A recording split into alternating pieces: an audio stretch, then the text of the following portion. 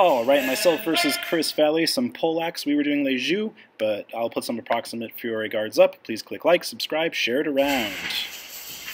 Window guard-ish, more like the Les Jeux guard. True cross, bastard cross, I mean. So here I'm trying to strike into a thrust, but that little boop on the head is not enough to count for a point. It wasn't really an intentional hammer blow and completely unimpeded. So we lock up here. Chris does a good job controlling it, using it to control me.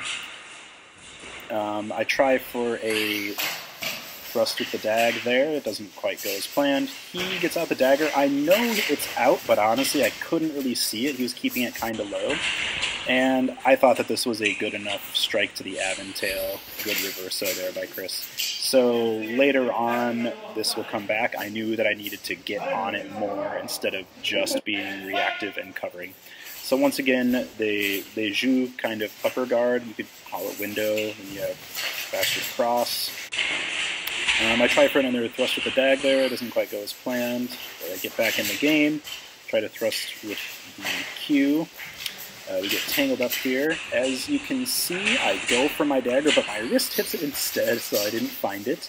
Then we're going to replay this. I managed to get a good cover and a basic principal Fury throw. So it's kind of like Zengiardo more than Third Master. Then it's like Ninth Master, but my arms are switched. Then I grab the Bacchus helmet for this Pollaxe play. You could call it like that Pollaxe play, but also, if you look at the Abrazare section, anyways, good fight, Chris. If you look at the Abrazare section, he mentions going from Posta Frontale into Porta di Ferro and turning and putting somebody down. So I just keep that principle in the back of my mind. Anytime you have two hands high and a lock on somebody, you can turn and go to Porta di Ferro and put them down. These are some of the warm-ups we did, led by Chris, who I fought earlier in that video. Some of the stuff that we do before class. And doing this in harness definitely gets you warm. I hope you all enjoyed.